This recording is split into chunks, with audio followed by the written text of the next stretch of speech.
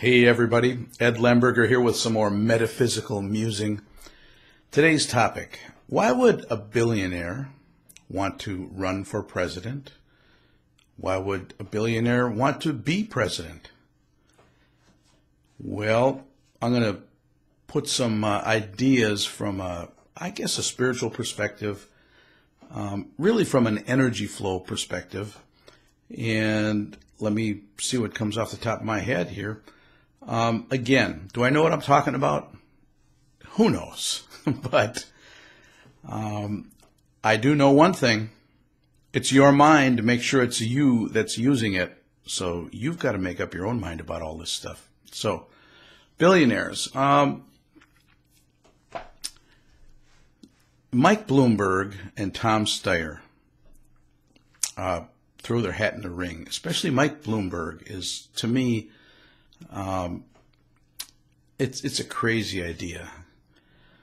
And why is it a crazy idea? Because I don't really believe that he's going in there to not make a profit in some sort of way for himself. Now, here's what I mean by that. There are two major flows. Now, we've talked about the flow of money. There's a distribution of money. And of course, Mike Bloomberg is way on the scale of in a receiver position when it comes to money. So he's got his tentacles out there all over the place, and he's absorbing money from the rest of us. And he's managed to amass a lot of money. And one of the things that I didn't really know too much about him, but when he had in New York, when he was mayor of New York, and he said he wanted to not let restaurants, and I don't know if it was just restaurants or different retail outlets, not sell soda over 16 ounces, which was a crazy idea. And he talked about it somehow because it was a healthy thing, because there's too much sugar in soda.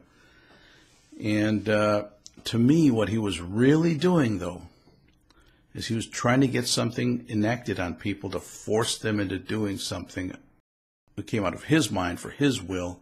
And this is analogous to a cult leader type of a person. That's what they do. Okay.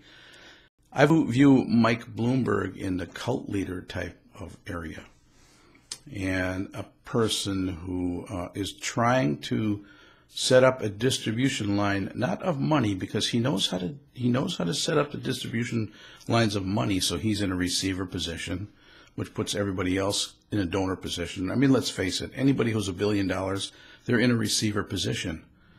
And everybody who's a little bit of their money trickles to that $1 billion person, we're all in a donor position, okay? Everybody couldn't be a billionaire because it takes too many donors to be a billionaire. But he's willing to spend $400, $500 million on television ads and everything to run a campaign. And he's willing to do that, but was he ever willing to spend $400 or $500 million into actually helping people at the grassroots level? So what is engaging him? He's just an opportunist person. What's engaging him into going into this fray right now? You know, why is he doing this? Well, he's gaining something else. Any person, any mind who becomes the causative mind to get another person to do something that they initiate and put the other mind in the effect position, cause and effect. The mind who is at cause wins an energy stream from the mind who is in effect.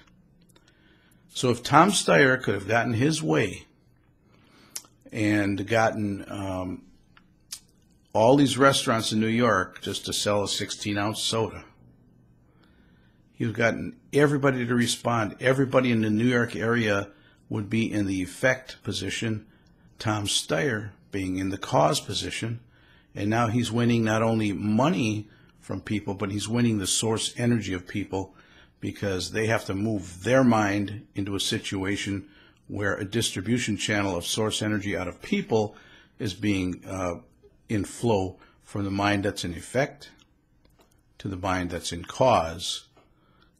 And then Mike Bloomberg becomes the the focal point for the flow of energy out of people. And that's what he's trying to do here right now, running for president. He's trying to set up a vortex situation, and he's willing to pay for it.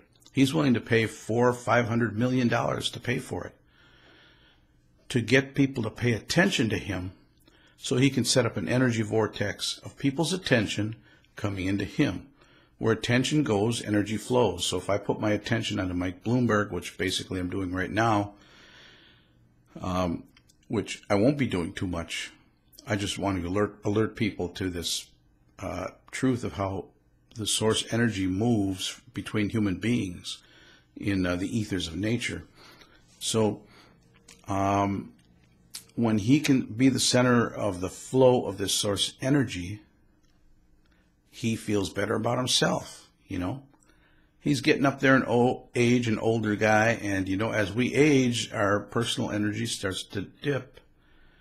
And now, you know, he saw Trump do it, because that's what Trump basically has done. Trump just wanted the energy, but he wanted the attention energy from people. I can go over that in a little bit in another video.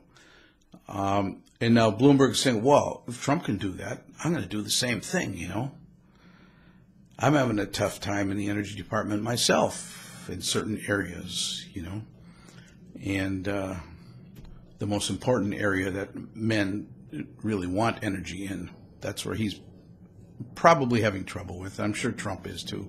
So they want energy. They want to leverage this source energy out of people and into them.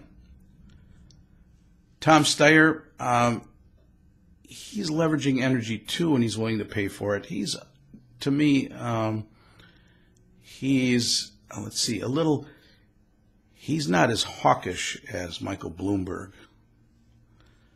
And certainly I don't think either of those guys is as hawkish as Trump. He's doing the same thing. But they're trying to get our energy. So this is energy flow tactics that they're doing. But this is ether energy flow, and it's related to money flow, but it's a little different than that, you know. It's really the flow of the ether, of the ethers of the life force of nature. That's what it is. So, I'm being called here. So this is Ed Lemberger, Metaphysical Musing, and why do billionaires want to run for president? So thanks for viewing. Press like, share, do all that stuff. Thanks.